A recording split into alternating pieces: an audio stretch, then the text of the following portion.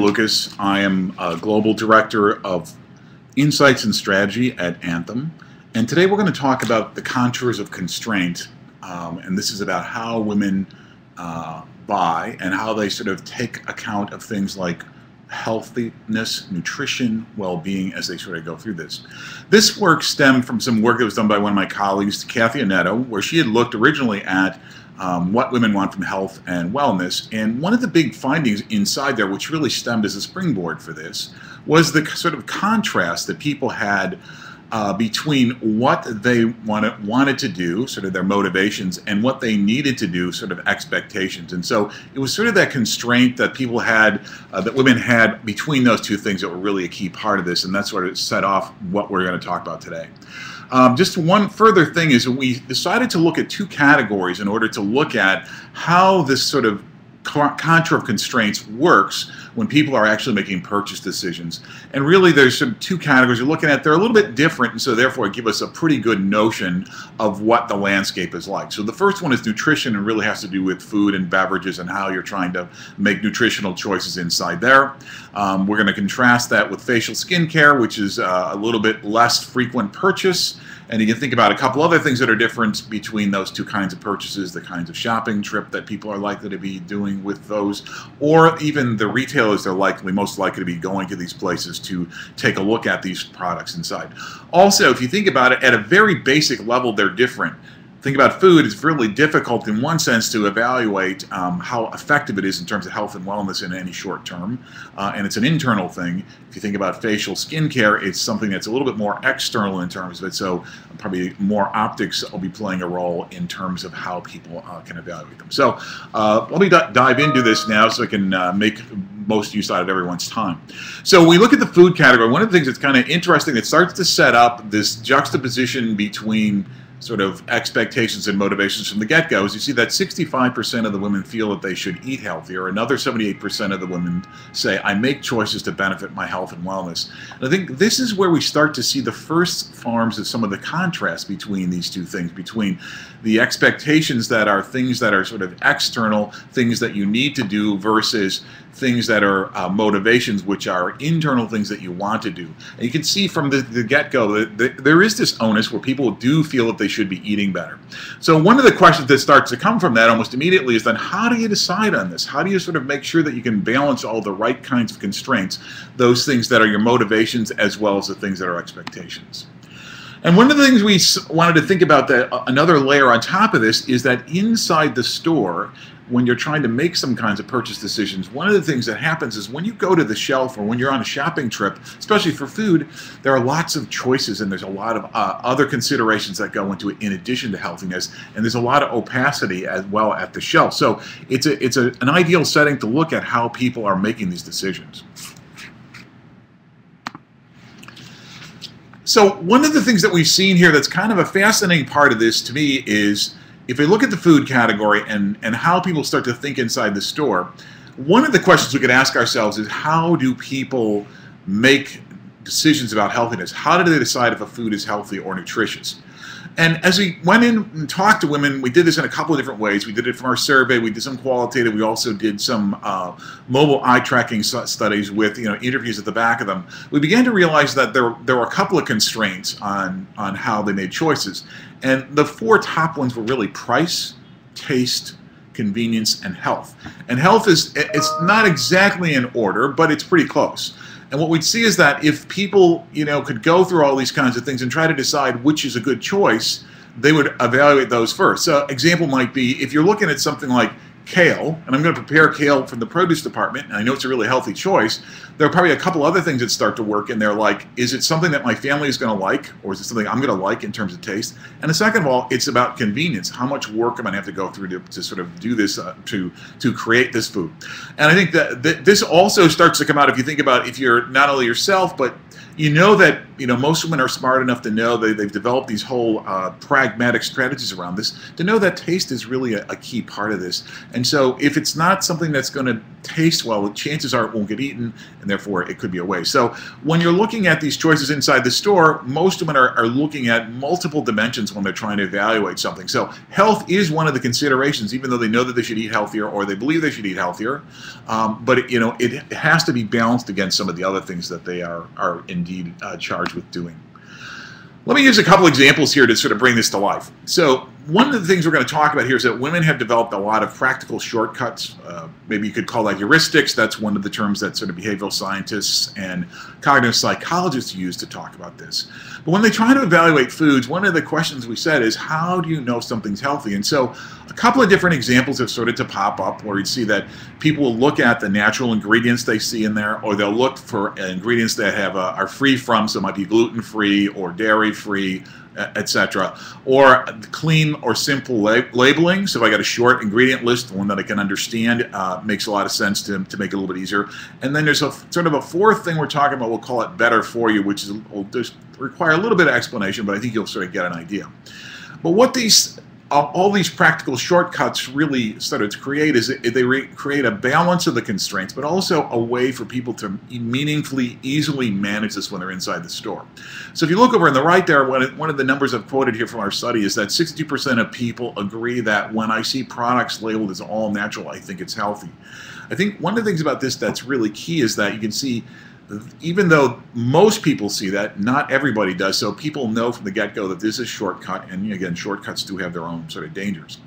Other point I wanted to make at this juncture before we just talk about a couple examples here is that in general, what we've seen is that people who do deploy these kinds of strategies to look at things like labeling are actually, on average, about 9 pounds lighter than women who don't look at and regularly read labels. So it seems like it's a great incentive for one to sort of go out there and start your diet right away. And I think it's because it starts to infuse somebody with a whole kind of mindset as you go through. So two examples we look at in terms of what I'll call clean labeling. Both of them are from the yogurt category, and so you can see Yoplait Simple, okay, is an interesting example. It's just 6 ingredients, okay, and here it's sort of the equation that they're creating. The value equation is natural, simple, premium equals good.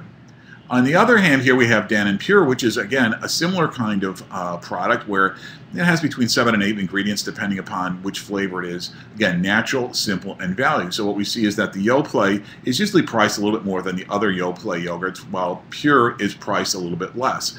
And I think what you take from this in both cases is you can see that there's a simplistic ingredients message here that's playing well.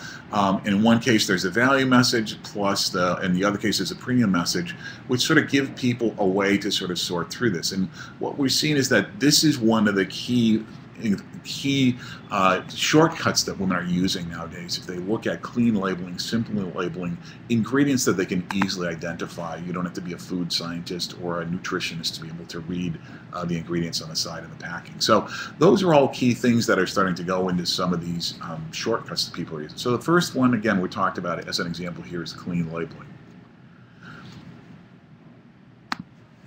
Second example, which is kind of an interesting one, is a category of how people approach this, especially women, in terms of what we'll call better for you. Okay, so if you look at the top, you'll see this weird equation which says better for you is actually less good for you than good for you. So the notion here is that if you think about good for you, so you've thought about beverage, maybe good for you is water. That's probably the thing that's really the best for you to drink. But I don't like water. It's boring to drink water all the time. And so what I might then look for is an alternative that is not quite as good as water, but not quite as bad as some of the other things. So I might say, in this case, I'm looking at Sprite Select, which has 1/3 fewer calories. I can say, yeah, it's not as boring as water, but it's not as bad as going for a full tilt soda.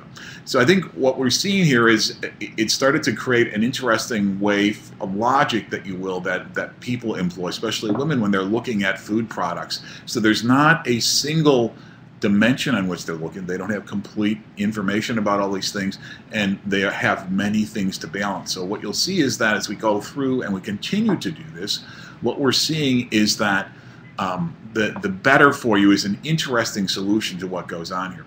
The Sprite Select case is another one that's sort of, it's an interesting example that points to one other thing we see that's going on there. So you see that it says naturally sweetened at the bottom, right? And I think one of the challenges with this comes from the fact that we're not sure what exactly natural means in this case because it's done with stevia, right? So if you think about it, stevia or nectarine or some of the new kind of natural sweeteners, people aren't exactly sure about them yet. So don't know if it's good or bad, but I think it's one of the things we're starting to see where people will start to develop new ways to look at this stuff and how they're going to interpret things like those natural sweeteners.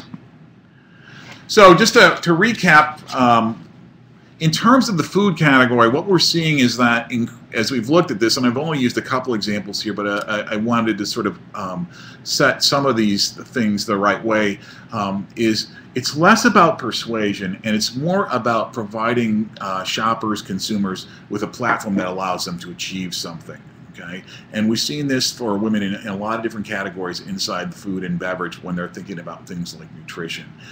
You think about how things like the Special K challenge have evolved over time. So again, it's working quite well.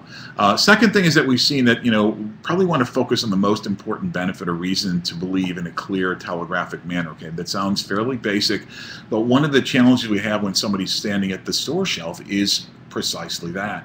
There's a lot of choice that they're confronted with there, and I think trying to get across your message, whether it's through the packaging or it's through signage or something else like that, is really critical in terms of trying to be very clear and make it easy for shoppers to pick this. And then finally at the bottom we said in what we'll call mouse type, no weasel phrases.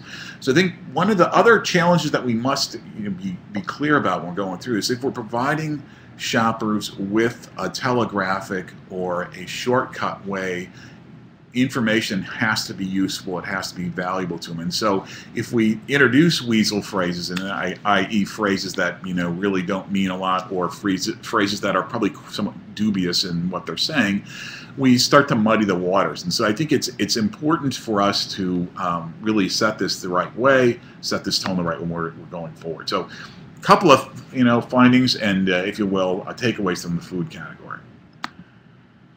All right, now I'm going to turn to the beauty category, and you can easily say from looking at my picture in the corner there, what do I know about beauty? Well, I've studied it a lot. It hasn't really had an impact on my appearance. I still have a face that's made for radio, so I apologize. I can't do much about that. But as we look at the beauty category, one of the things that is fascinating about this is if you think about it, increasingly women are embracing the relationship between good health and wellness and beauty. And there are a lot of sources for this. You think about some of the things that Oprah was doing when she talked about women and sort of embrace your skin. You think about the stuff that Dove has done in the past. And so we've started to see more and more that it's not just about appearance, but it's about an overall wellness and beauty that women are starting to make this connection. And I think it's a great thing. The way women shop for beauty products is different than food, not surprisingly, because it's more personally involving. It's something that's less infrequent. It's more expensive than food. And really, in a sense, it's about a presentation of the self that's probably more visible than food generally is. Also, the other thing that's going on there is you see that beauty and the science behind it are changing at breakneck speed. And what women like about this is the fact that this continues to offer opportunities or hopes or new solutions for their problems. What they don't like about it is the fact that it's difficult to know what to look for, so you have to keep updated. And if you look to the right there, two facts about this probably bear not only why this is different from food, but why it sort of works in a slightly different way. Is that we see that only about 30% of women carefully read packaging when we talk about beauty products or we think about skincare products. So much less likely to read it, and it's not as easy to read. But the other part of it is that a lot more of this information is probably coming from, you can say word of mouth or social media, where people are trying to understand from either colleagues, friends, family members, what kinds of things are working or, what other people are seeing inside there. So a lot of complexity. Women are trying to find ways to sort of break through that complexity to make a decision that allows them to pick the right product for them. So when you look at it, we shouldn't judge beauty by a book by its cover, but unfortunately, part of what we have to do in the beauty category is exactly that. But I think one of the challenges inside here, if you think about it, is reading a skincare product's label often seems like you need a degree, an advanced degree in chemical engineering, because I think that some of the things that are inside there are very difficult for most of us to understand on a regular basis. And what we've seen is that generally women are pretty well informed about what their skin is like. Okay, men would be much less like and understand which category they fall into, what their skin is about, or what their skin issues are they're trying to drive. But women know this. They know what kinds of signs they're looking for. So if it's aging, they know there's 7 signs of aging, or they know that they're looking for something that's going to help them with age spots, or they know that there's something that's going to help them with wrinkles or dark spots or whatever. So they've got a pretty good idea of what they're trying to look for.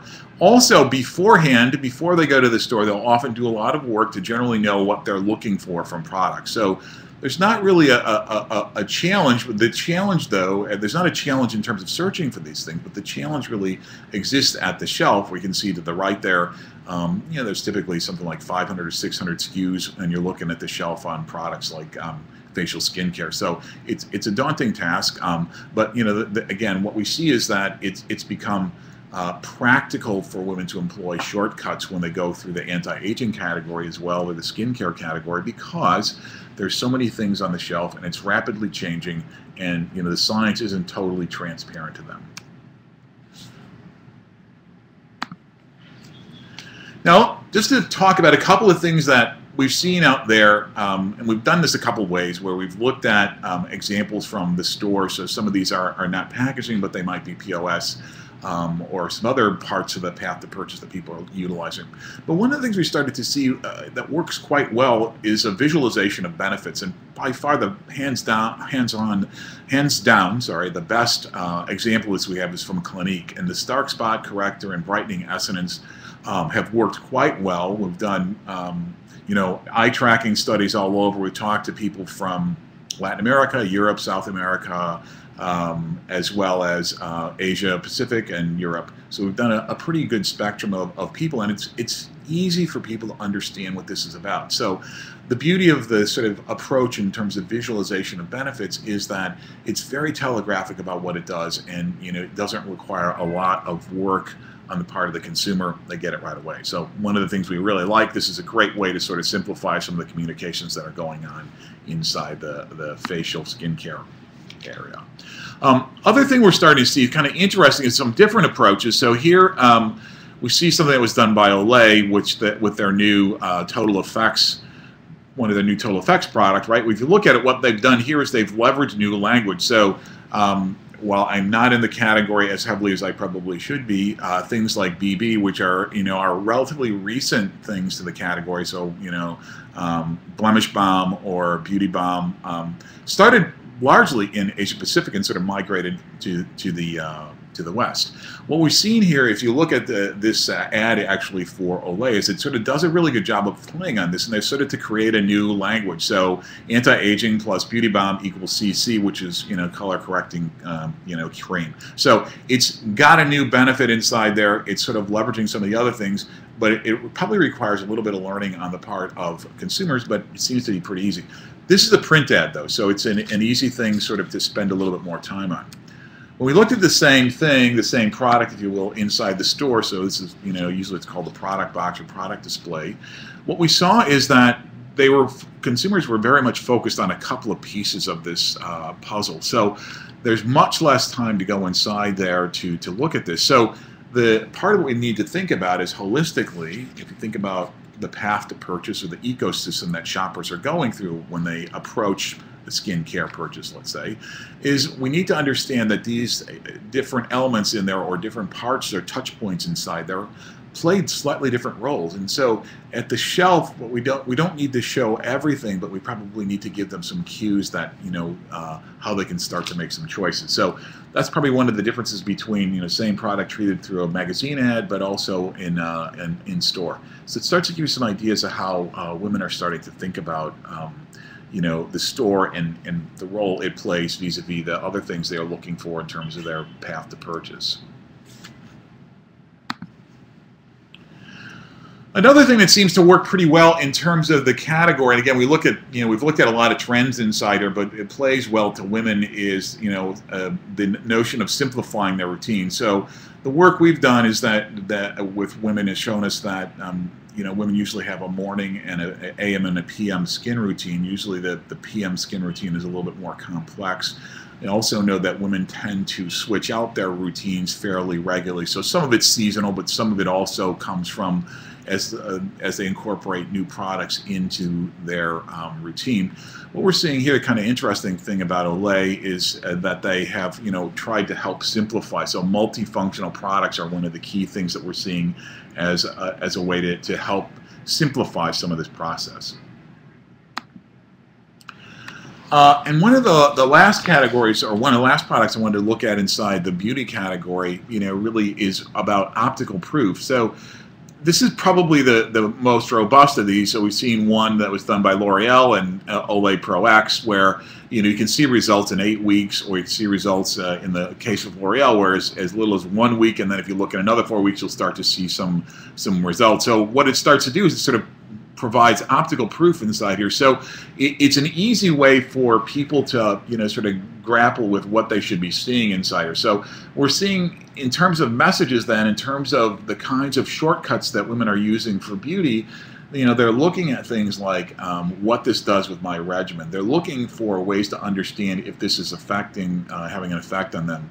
They're looking for ways in which people can they're looking for ways in which products can, help them with new ways to approach old problems. So trying to go through all these things, what we're seeing is that there are really two main factors that are reshaping the contours of Constraint when you think about the beauty category, and specifically skincare here.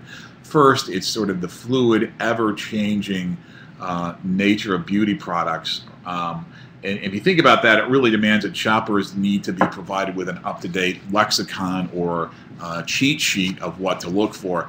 So what's big 1 week is not necessarily hot in the next week. So you can see that there are some things there that really make a lot of sense. The second thing we've seen from beauty is that, again, I guess this sounds redundant or overly simplistic, but what we're saying is that the focus on relevance and how a new product fits into her routines starts to become an important one. So if we think about whether I'm in the cleansing portion of this, or the treating portion, or the moisturizing portion of somebody's routine, it becomes important to understand how this fits in with her routine, and sort of, again, to provide cues at the shelf with the packaging, with some of the POS that help help them when you're making those kinds of decisions. So just to sort of close out here in terms of what we takeaways we had from this, is really there's a couple of these things that we want to discuss for just a second here. First of all, purchase can be thought of as really the culmination of the path to purchase. Shopper heuristics, what we talked about, are these shortcuts, are the things that women are using to help them find the right product for me. So whether they're talking about yogurt, or they're talking about better forming products, or they're talking about skincare, or they're talking about beauty care, what we're starting to see that these are all things that they're trying to incorporate into how they shop, how they make a decision. Second thing is that I wanted to make sure that made this point, is that if you think about the shelf is one of these things that confronts consumers with a lot of choice and opacity. So if we think about this consumer when they're a shopper, this is kind of what they're confronted with. Now, granted that in some cases, like probably beauty, you probably are making fewer purchases than if you're on a food shopping trip.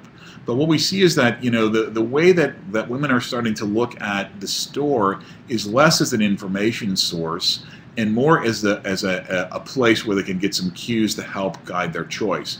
So if you're absolutely looking for the information source, it's probably online, and that could come in a couple of ways. We could look at beauty blogs, or you could look at personal reviews of those kinds of things, or haul videos. But I think if you're looking inside the store, it's not so much about an information source as providing these cues to help me when I'm trying to guide my choice when I go through there. The second point I want to make about that is a rapid change in both nutrition and beauty science, right, create a need for useful cues at the shelf. So we have to update these kinds of things. And again, it's great to be at the leading edge of this because I think consumers would like it because this would be really useful to them if we can do this kind of thing at the shelf. Because what it does is it makes their life easier. It makes them, it makes them say, "You get me." It makes them think that the retailer is thinking about them and gets them. So as we go through that, the ability to sort of provide that kind of, if you want to call it shopper advocacy, a great thing if we could do that, at the shelf to help them with it. And finally, one of the things we wanted to just mention is that as we've gone through and studied this, we've seen that the shelf plays two roles, and I guess this probably sounds kind of a little simplistic, but one is earlier before, when they're making another purchase or they're at the store for another reason, it serves to sometimes pique curiosity. So people might be browsing or they happen to pass by, and really it's about trying to get some consideration for a future purchase. Somebody might say, "Oh, I know that I see this product is new. I want to take a look at it." Okay. The second, again, role is that it plays is when you think about the current purchase that somebody's at, and there it's more about sort of providing this guided choice, if you will, if somebody's going through there. So again, the two key things, we're trying to look at this within the whole context of the path to purchase, and I think we try to show that this is really an ecosystem. There are lots of things that people rely on. We've seen from places like Google and Shopper Sciences that the number of touch points that people have, the number of information sources people have for things like food and beauty are probably around 7 or 8. So there are lots of things that they're doing inside there, from websites and blogs to what's going on inside the store to the labels on the packages themselves. But I think it's important to understand what role the shelf, the packaging plays inside there. And I think, again, we've started to allude to some of the roles it can play, and we probably don't want to give it too heavy a burden to do too many of these things, because there are things like print and all these other things that can start to support it and probably provide some of those cues that ask people to look for inside the store. With that, I'd like to say thank you for your time and see if there are any questions at this point.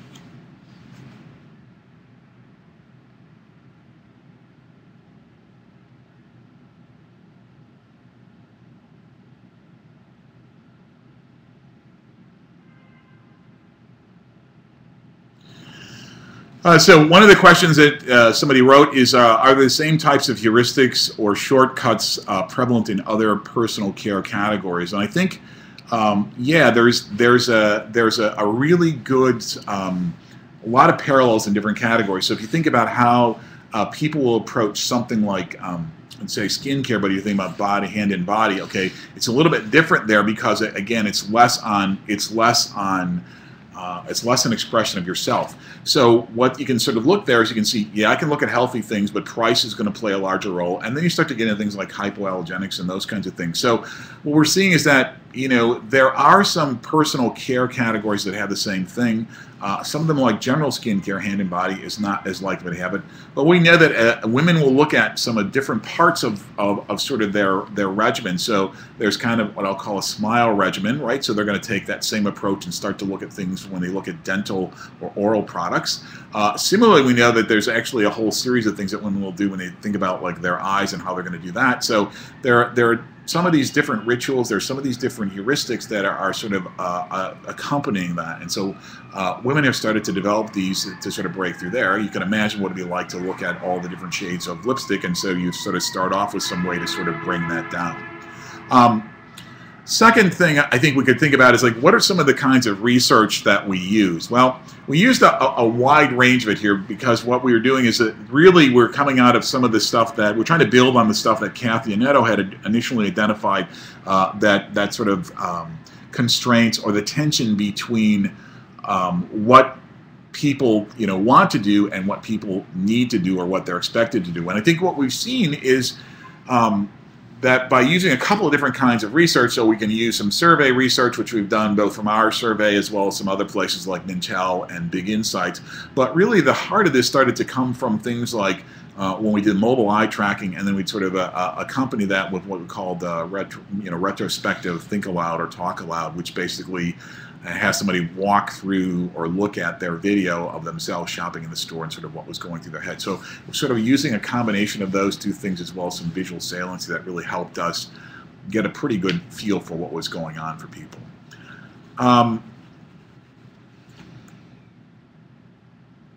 Okay, so a question is, do we see any difference in the use of purchase qualities in drugstore brands versus luxury brands?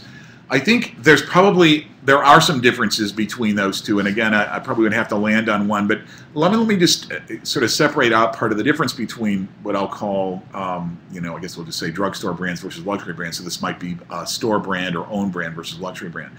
Part of it has to do with the nature of how people look at these things and evaluate them. And so we see with some of the luxury brands, there is less of a reason to believe an RTB inside there, and there's probably more a component of desire or aspiration that sort of comes from it. So what we started to see is that the heuristic inside there is a little bit different because it's probably a lot more emotional. Just one of the points to make about this is heuristics, or these shortcuts, are generally not completely rational, nor should they be, because that's rarely how most of us work. So we can start to see that in some categories, emotion, you can think about fragrances, or you can think about hair color, or you can think about makeup, right? Those are all places where emotion and the perception about your self-image, which this is really a key part of, can play a much larger role. So I think it starts to take on almost more weight vis-a-vis things like health and wellness.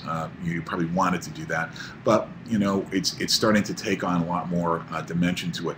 One final point about that is we're starting to see, even in the cosmetics category, that you'll see that things like cosmetics will often play multiple roles as well. So you can get a lipstick or a foundation or any of those kinds of things that come with sun protection or help with moisturization. So they're doing a lot of things when they sort of go through there. And then one question came up is there a great role being played by social media in post-purchase, especially when we think about the loyalty loop?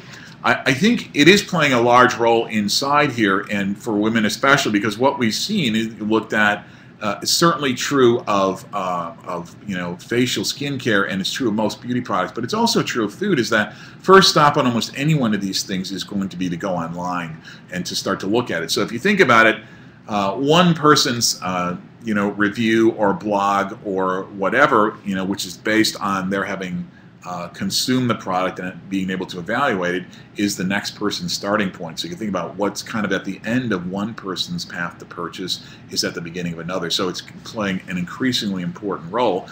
And social media then does it in two ways, right? You can think about the fact that it gives us it gives shoppers unprecedented access to information, whether that's a review or insight or inspiration or about how to use it. But also it gives them unprecedented ability to influence others because of their experience. So it plays a huge role inside here, and I think it's a great, social media is a very great thing. We're going through and talking about any kind of product that is sort of putting the self forward, but also in terms of trying to deal with a complex, quickly changing kind of landscape. So nutrition and skincare are probably two things that are like that. Great way for people to sort of get their hands around and try to simplify it.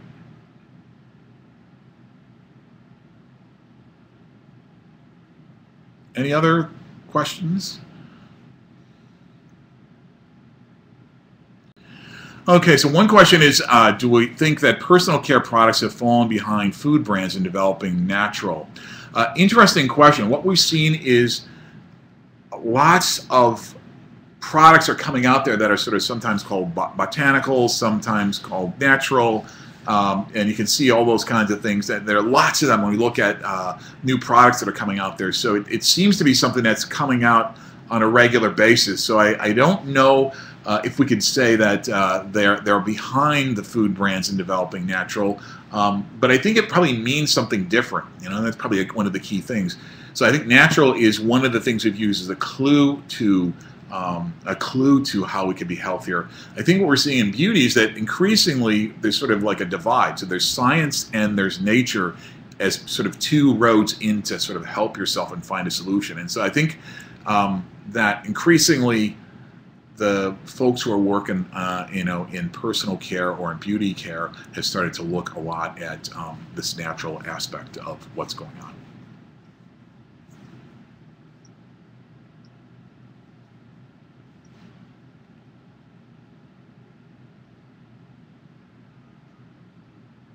Any other question?